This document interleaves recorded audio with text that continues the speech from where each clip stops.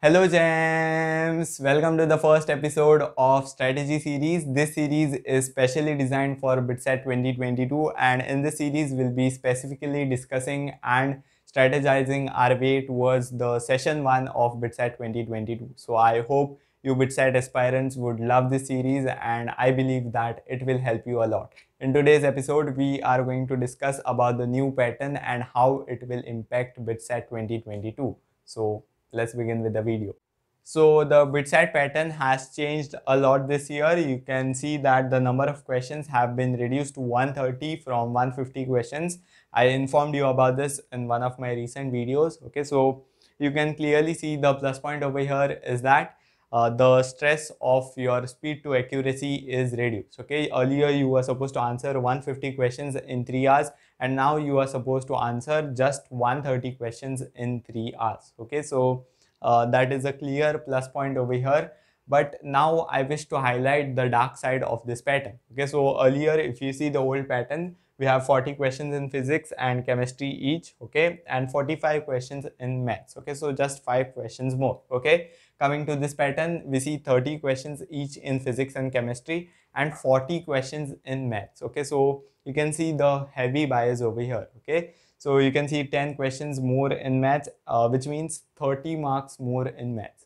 In fact, maths here makes up about 30% of the paper. Okay, this makes up about 23% each. Okay, and maths alone makes up for the 30% of the paper. Okay, so if you perform well at maths, okay, in the maths section of the new paper, there is a good chance that you'll score a good score at BITSAT. Okay, so you need to focus on maths very well. Okay, you can clearly see the heavy bias on maths, so you'll have to focus on maths very well. And maths is, of course, the BITSAT level of maths is one that slightly touches that of JEE Main. Okay, so yes, not exaggerating, you'll have to focus a lot on maths. Okay, good score at maths means good score at BITSAT. Okay, of course, you'll have to score good in other sections as well. Okay, and one more plus point over here is that they have reduced the number of questions in English, okay, from 15 to 10. Okay,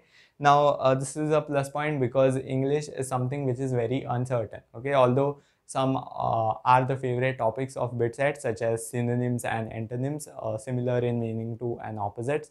Those are the favorite topics which are asked often. Okay, but otherwise, the if you uh, exclude that, the other topics are uncertain. Okay, they can ask questions from any topic in English.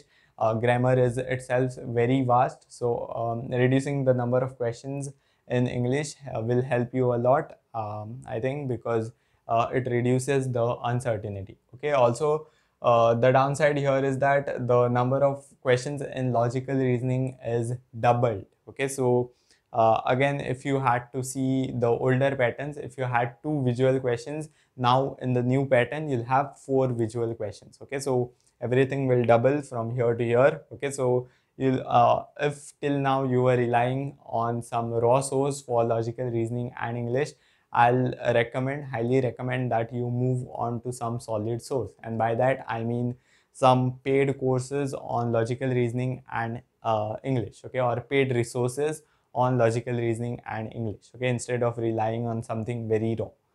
Okay, so yes, that is regarding logical reasoning and English. So again, there is a heavy bias on logical reasoning, so make sure that you learn it well. Okay, the 12 bonus question remains the same.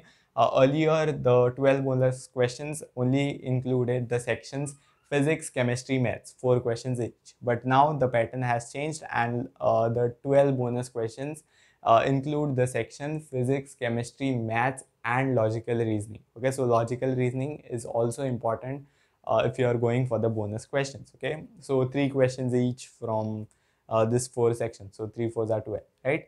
Yes, so that is regarding the bonus questions. One more video will come very soon, whether you should attempt the bonus questions or not. Okay, again addressing the final and the most important question, which is, will there be a hike in the question levels at BITSAT 2022, or will the difficulty level of questions at BITSAT 2022 increase now that the number of questions have been reduced? I think it's a straight cut no as far as 2022 is considered.